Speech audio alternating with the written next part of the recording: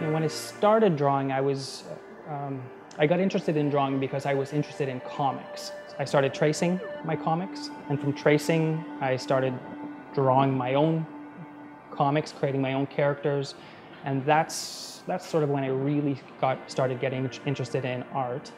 That then translated, I guess, into an interest to take up art at the university level, and that's when I started painting.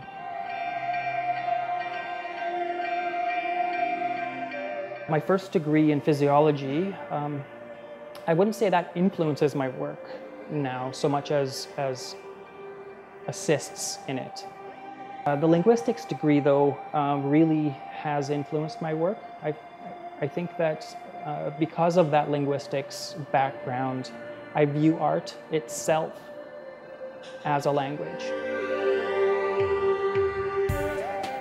Being colorblind was always a source of embarrassment. I never told people when I was doing my BFA, my professors or other students, I never told anyone that I was colorblind. I tried to learn the color theory, I memorized recipes and formulas, and I always tried really hard to hide it.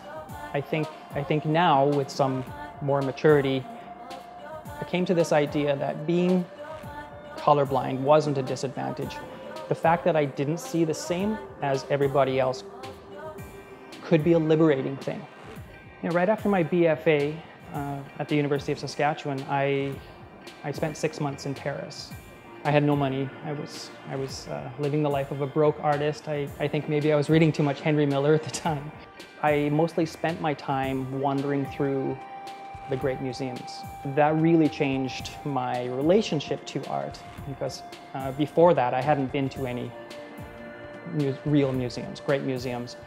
This was the first time that I was able to stand in front of the physical object, and I think that's where my interest in fine art really took off.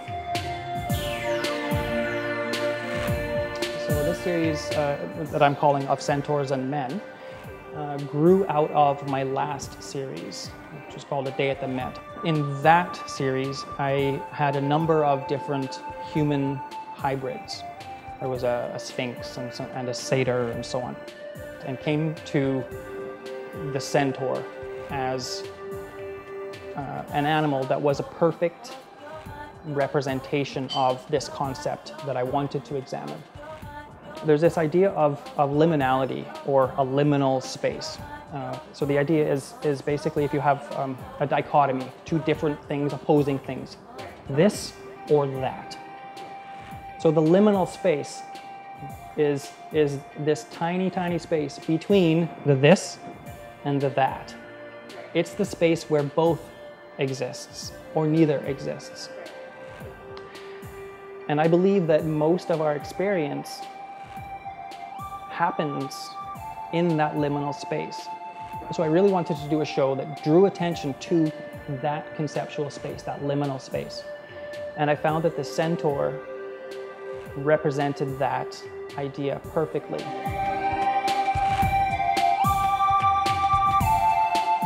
My proposal to produce my next show will be 10 large-scale paintings based on a single painting.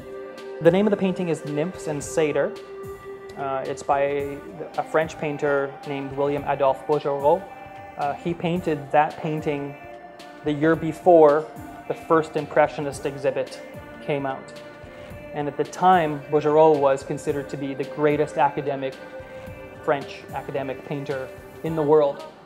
So he represents this sort of old vanguard of